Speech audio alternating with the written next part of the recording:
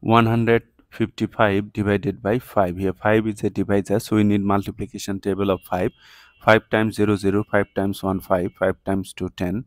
To find out the multiplication table of 5, just add 5 with the previous step. 0 plus 5 5, 5 plus 5 10, 10 plus 5 15, 15 plus 5 20. 5 goes into this 1 how many times? 0 times, as 1 is less than 5, so 0 times 5 0, subtract 1, bring down this 5. 5 goes into 15 how many times? 5 goes into 15 3 times. 3 times 5 15. Subtract 0. Bring down this 5. 5 0 5 means 5. 5 goes into 5 how many times? 1 times. Right, 1. 1 times 5 5. Subtract 0. Since our remainder 0, so we are done. So 0 3 1 means 3 1 is our answer. That is 31 is our answer.